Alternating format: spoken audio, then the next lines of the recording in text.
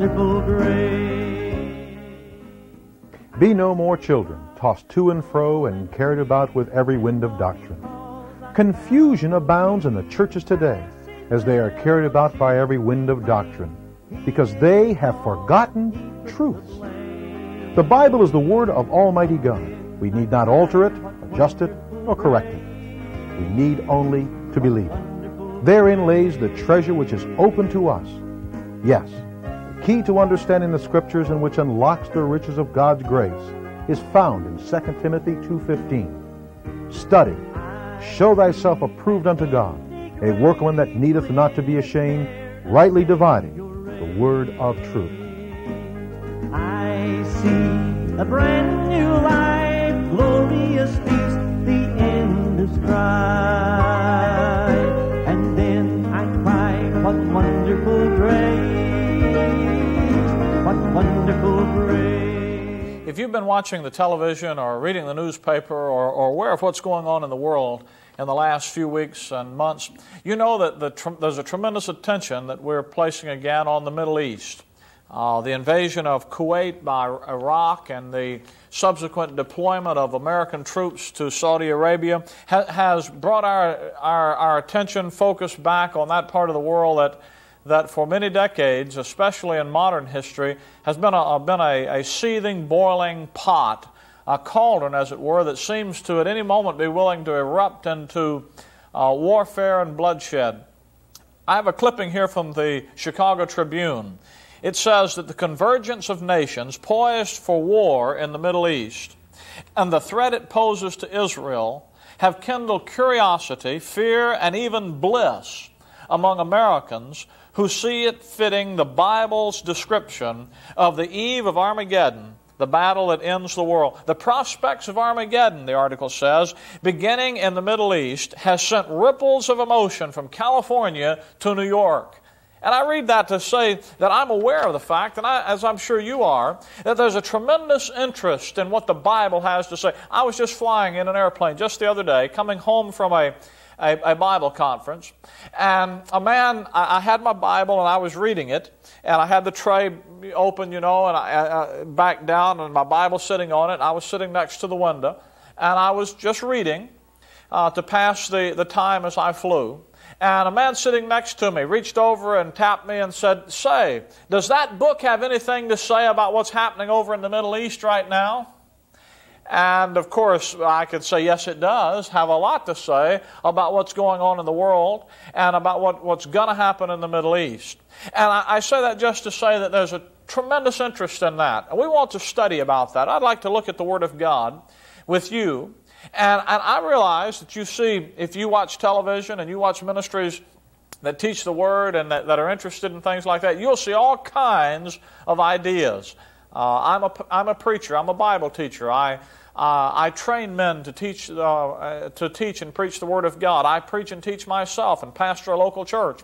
And I've noticed that there's a tremendous amount of interest in taking the things that happen in the world and aligning them and putting them together with what happens in the Word of God.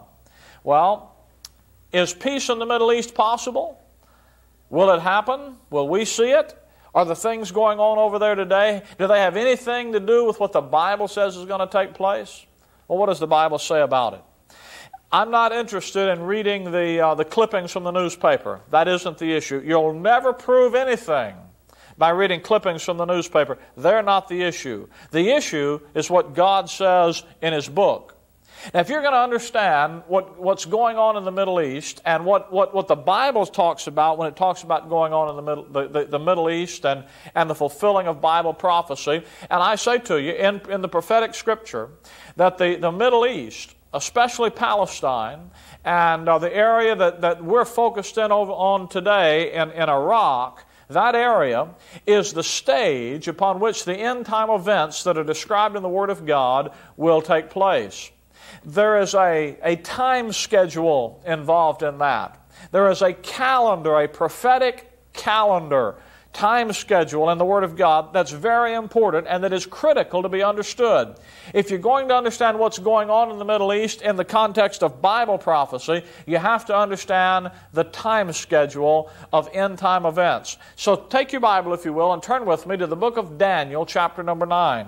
The book of Daniel is a book that gives the details of how God's prophetic program is going to come to culmination, how it's going to be brought to a conclusion. And in the book of Daniel, there are a number of things that are laid out for us that if we can understand each one of them individually and then put them together, we'll have a whole picture. In Daniel chapter 9, you have a passage that describes the time events. It's sort of like the timeline, the calendar upon which the end time events will take place. Let me read for you, beginning at verse number 24 of Daniel 9. Now, it's important that we study the passage, not just that we talk about it, but that we actually study what it says. So let's read it first. Daniel is told, and of course Daniel has been reading the Scripture. He had the Scripture there in Babylon as he was in captivity. Nebuchadnezzar had taken Jerusalem and had taken Israel and had taken Daniel and many of his countrymen captive. They'd been 70 years in the Babylonian captivity. Daniel had been studying his Bible, and he read in the Word of God how that God said they would be there 70 years, and after 70 years they would be restored back to their land. And so he begins to do what Leviticus 26 says that he should do. They were under the 5th cycle of judgment that God had pronounced upon the nation Israel if they rebelled against Him. And that 5th cycle of judgment was national deportation and captivity in the hands of a strange nation. That had happened to Israel. For 70 years had been in Babylon in captivity. Babylon, by the way, is located in modern-day Iraq. The old ancient city of Babylon, the kingdom of Babylon, was the area that we call Iraq today. And the ancient city of Babylon was located about 40 to 50 miles south of present-day, modern-day Baghdad. If you look on a modern map of Iraq, you'll see a little town about 40 to 50 miles south of Baghdad that's called Hilla, Hilla. And that is the city that in Scripture is called Babylon. That's ancient Babylon. That's the site of ancient Babylon, located on the Euphrates River. The name's been changed, but the site is the same. Daniel and Israel were there in captivity. He sees that the Scripture has been fulfilled, the 70 years have been accomplished, and he begins to do what the Scripture requires of the nation Israel for them to be restored back to their land. As he begins to confess the sins of his people and do just what John the Baptist called Israel to do in his ministry, repent, for the kingdom of heaven is at hand. Daniel begins to confess his people and to repent for his nation. And as he does that, God answers his prayer and sends him an angel by the name of Gabriel, with a message, with a vision about the time element of the restoration of the nation Israel and the second coming of the Lord Jesus Christ. He says in Daniel 9:24, 70 weeks are determined upon thy people and upon thy holy city. 70 weeks are determined upon Israel, Daniel's people, and upon thy holy city, that's the city of Jerusalem, to finish the transgression, to make an end of sins, to make reconciliation for iniquity, to bring in everlasting righteousness, to seal up the vision and prophecy, and to anoint the most holy. All of those things are to take place when Jesus Christ comes back to this earth and sets up His kingdom. He'll make an end. He'll finish transgression. Sin will be brought to a full, and He will destroy. He will bring it to a culmination, and then He'll set up a kingdom wherein He'll rule and reign in righteousness. He'll make an end of sins. He'll make reconciliation for iniquity. The new covenant will be placed in effect, and He'll blot out the sins of the nation. He'll seal up the psalm and the vision and the prophecy. In other words, He's going to bring the thing to fulfillment, and He's going to anoint the most holy. He's going to sit in the temple and reign as a priest upon His throne. In other words, all these things take place when Jesus comes back and sets up His kingdom. Know therefore and understand that from the going forth of the commandment, to restore and build Jerusalem, unto Messiah the Prince, shall be 7 weeks, and 62 weeks. The street shall be built again, and the wall, even in troublous time. And after 62 weeks shall Messiah be cut off, but not for Himself. And the people of the prince that shall come shall destroy the city and the sanctuary, and the end thereof shall be with a flood, and unto the end of the war desolations are determined. And he, that is the prince that shall come, shall confirm the covenant with many for 1 week. Now, there's a total of 70 weeks in the passage. He says that 70 weeks are determined upon thy people. And then he identifies the carrying out of those 70 weeks, how they're going to progress. He starts the 70 weeks with a point back here that he says from the commandment to go forth and rebuild Jerusalem under Messiah the Prince over here. Know therefore and understand that from the going forth of the commandment to restore and build Jerusalem, to restore and build Jerusalem under Messiah the Prince shall be 7 weeks and 62 weeks. In other words, from the point when they get the commandment to go back and restore and rebuild Jerusalem to the point over here where Messiah shows up and is identified is going to be a total of 62 weeks. Now those 62, I'm sorry, I got that backwards. Going to be a total of 69 weeks. That 69-week period is going to be divided into 2 sections. First, there's going to be a 7-week period, and then the wall of the city. In other words, the city of Jerusalem is going to be restored. The wall is going to be built. The protection is going to be placed up, and it's going to take 7 weeks to do it. Then there's going to be 62 weeks. 62 and 7, that's 69. After the 62 weeks, Messiah the Prince shall be cut off. Then the Prince that shall come will come. There'll be a war and so forth. And then over here after that, there's going to be a 1-week period over here, and that's going to be the 70th week. So you have 69 weeks, then you have some events that take place in here, and then the 70th week over there. Now what are we talking about? It's easy to lay that much of it out. 69 weeks. First there's 7 and the wall's rebuilt. Then there's 62 more weeks and Messiah the Prince is cut off, but not for himself. And then there's the people of the Prince that shall come will destroy the city, destroy Jerusalem.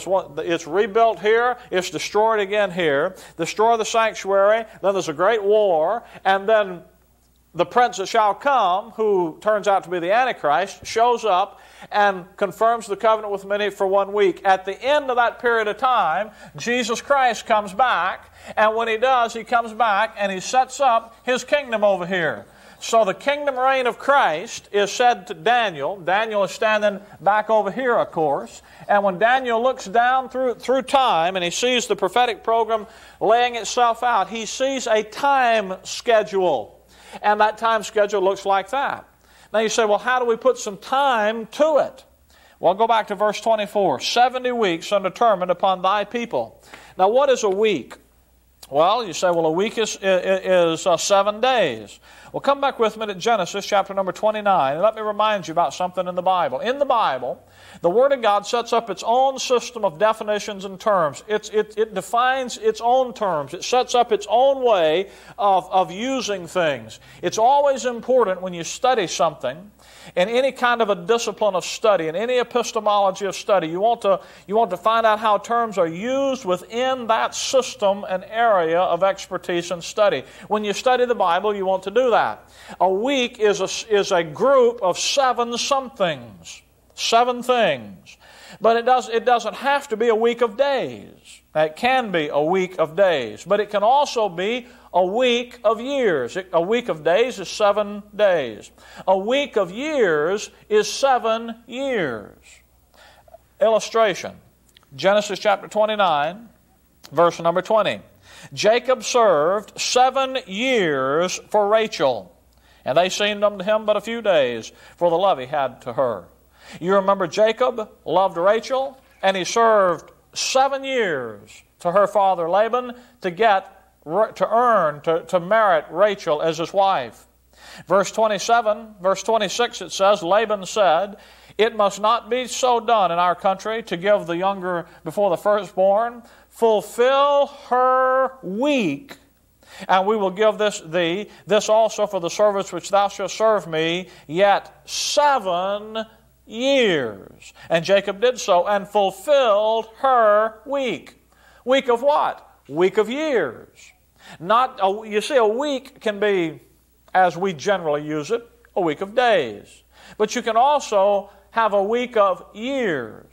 And when you come to Daniel chapter 9, And you see when he says 7 weeks are determined. The 7 weeks, 70 weeks here, 7 here, 62, making 69, and then 1 left. Those weeks turn out to be not weeks of days, but weeks of years. And the way you know that is this last week over here is a 7-year period of time. Well, if that last week is 7 years, how long is a week? A week is 7 years long. So 69 weeks back here would be a total of 483 years. Now, that's not hard to figure that out. I mean, you just work the numbers out, and it works out that way. Over here, you have this 7 years is divided into 42 months and 42 months. It's divided into 1,260 days and 1,260 days. That means a month is these 42 months to equal 1,260 days. This week is divided in the middle like that. And half of that week is 1,260 days, half of it is 1,260 days, half of it is 42 months, half of it's 42 months. That is, a month in this thing is going to equal 30 days equals a month. And so when you figure all those numbers are all laid out for you in the Word of God, well, then you know how long the week is, then you can figure how long the time schedule is. Now go back to Daniel chapter number 9, verse number 25.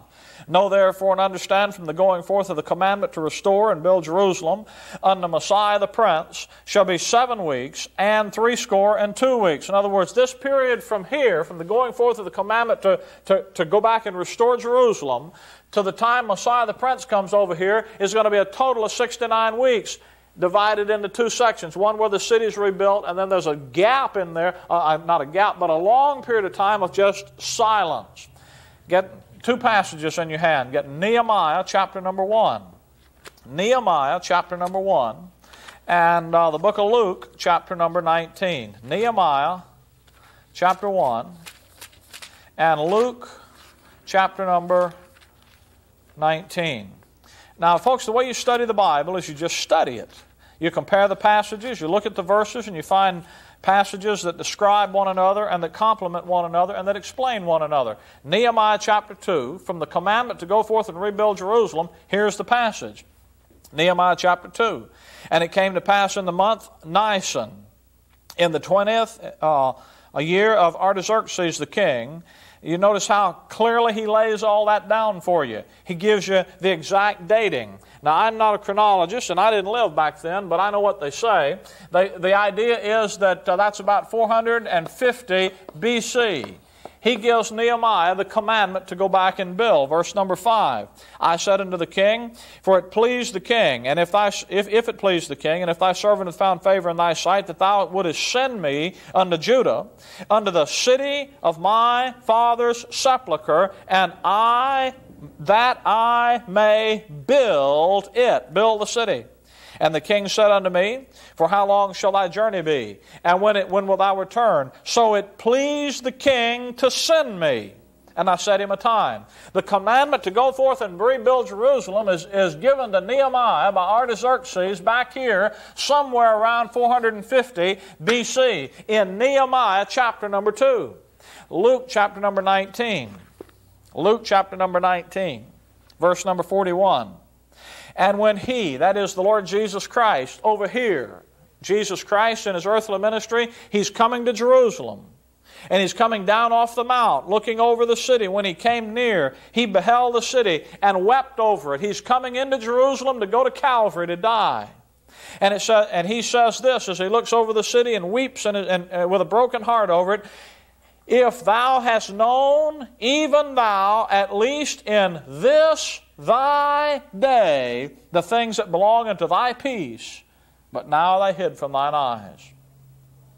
Now, if you'll study Josephus and you'll study the historians, you'll find that from the commandment back here in Nehemiah chapter 2 to the event recorded in Luke chapter number 19, verse 41, is exactly, to the day, 483 years of 360 days per year. That's what a prophetic day is. That's what these days, our months. have 30 days, have September, April, June, and November, and all the rest have 31 except February, which has 28, and leap year has 29. We've got a lot of different numbers. In Bible prophecy, a month is 30 days. And a year, 12 months, is 360 days. And 483 years of prophetic years is exactly 173,880 days. And that's exactly how many days there are between Nehemiah chapter 2 and Luke chapter number 19. So what happens is this time period, this 69 years, is fulfilled right there. Now go back to Daniel chapter 9 and notice what's to take place after that. Daniel 9 verse 27. And after 62 weeks, after these weeks go on here, shall Messiah, that's the Lord Jesus Christ, be cut off, but not for himself. Well, you say, what is that? Well, come with me to Isaiah chapter 53. Isaiah chapter number 53, verse number 8. Talking about the crucifixion of the Lord Jesus Christ. He says in Isaiah 53:8, He, that's the Lord Jesus, shall be taken from prison and from judgment, and who shall declare His generation? For He shall be cut off out of the land of the living, for the transgression of my people was He stricken. Jesus Christ dies at Calvary, just as the prophecy says, just on time with the prophetic Scripture. Do you understand, my friend, that you literally could date the coming of the Lord Jesus Christ by Old Testament Bible prophecy, just using the book of Daniel? The people that were alive when the Lord Jesus Christ was born, they knew that He was coming. How do you think the wise men were looking for His star in the east? How did they know what Numbers 24 said would happen, and when it happened, know that that's what it was? They had the time element there. Why was Simeon, why Simeon, and why were Anna, and why were all those people in Jerusalem at the temple in expectation, waiting for the Messiah to come? Because they could date from Daniel's prophecy the time right there when He'd be cut off. They knew He couldn't enter His ministry. Numbers 4, He's going to be the priest of the Lord. He can't enter His ministry until He's 30, so they could back up from that point 30 years and know that somewhere around that time He had to show up. You can literally date His birth within 3 years ahead of time, figuring it that way. The 69 weeks are over, then Messiah is cut off. The Lord Jesus Christ is crucified. Then, the prophecy says, the people of the prince that shall come shall destroy the city. Jerusalem is going to be destroyed. The temple is going to be destroyed. There's going to be a tremendous war take place, and then the Antichrist is going to show up, and we'll talk more about him next week. Then the Antichrist is going to confirm the covenant with many for 1 week. And it says in the midst of the week, he'll cause the sacrifice and oblation to cease. And in the middle of that week, he's going to come in and declare himself to be God and declare himself to be the Lord Jesus Christ. And he's the fake, he's the phony. He's the one that tries to usurp the authority. And in the end of that, Jesus Christ comes back and destroys him and sets up his kingdom. Now, all of the prophecy up to this point has been fulfilled. All of the prophecy from that point onward awaits fulfillment and has not been fulfilled. And when that prophetic clock is ticking, that's what's going to be taking place. Now come with me to 2 Thessalonians chapter number 2. Don't miss what we're going to go over here now. 2 Thessalonians chapter number 2. Don't you miss this passage. This is the calendar that prophecy says is going to take place. Up to this point here has been fulfilled, has taken place. This is what awaits fulfillment. 2 Thessalonians 2 verse 13, Paul says, let no man deceive you by any means.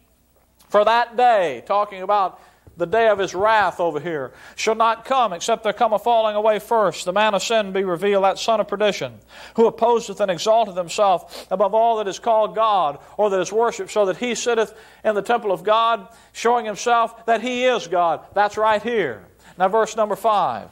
Remember ye not that when I was with you I told you these things? But now you know, watch carefully, what withholdeth that He might be revealed in His time. For the mystery of iniquity doth already work. Only he who now letteth will let until he be taken out of the way. There is something today, Paul says, that is withholding this thing from being fulfilled. You see, there's something today. He says, you know what withholdeth. There is something going on today that has interrupted this prophetic program and has called a halt to it and has stopped it from being fulfilled. It was coming along, everything took place, Christ is crucified, and then all of a sudden, bang, 2,000 years have been stuck in there, and that fellow the Antichrist hadn't showed up yet. And Paul says, you people at Thessalonica know what's withholding. You know what's holding back the prophetic program.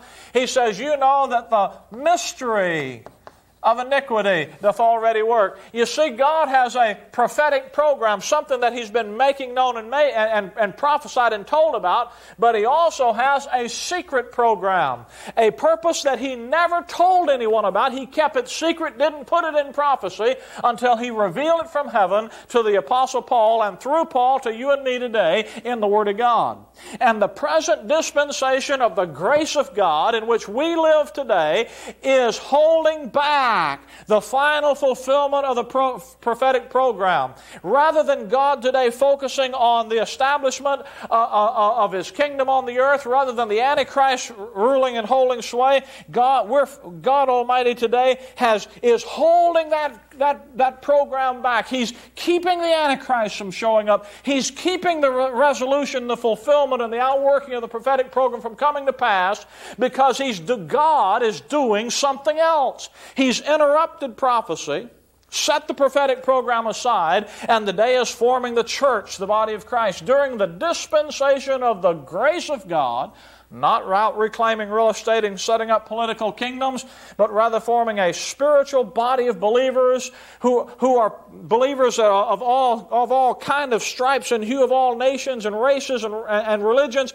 placing sinners of all kinds that will believe in the Lord Jesus Christ and rely exclusively upon Him, placing us in one spiritual body called the body of Christ, blessing us with all spiritual blessings in the heavenly places. And there is the issue about what God's doing today. You see, we're faced today with the issue of our personal accountability before God and the fact that we today have been given an opportunity to be a part of a heavenly program. And the battle today is not on the earth over the planet. The battle today, Paul says, is in the heavenly places as God is forming this spiritual body of believers. Well, our time's gone. We're going to have to quit. You be with us next time and we'll go on with this.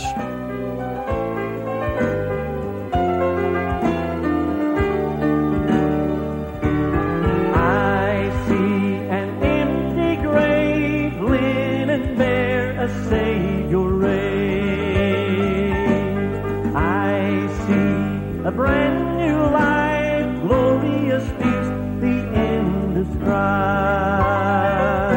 And then I cry, what wonderful grace, what wonderful grace.